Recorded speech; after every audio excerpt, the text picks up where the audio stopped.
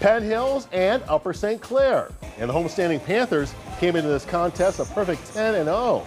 The visiting Indians start the scoring on a 34-yard field goal here by Angelo Beleno. The Panthers, though, would respond with 7 points. The second effort by Dante Curry. USC led 7-3 in the second quarter. Now on to the second half, where Julian Dollum, on the keeper, makes a couple of nice moves downfield before scoring to make it 14-3. Penn Hills look to answer.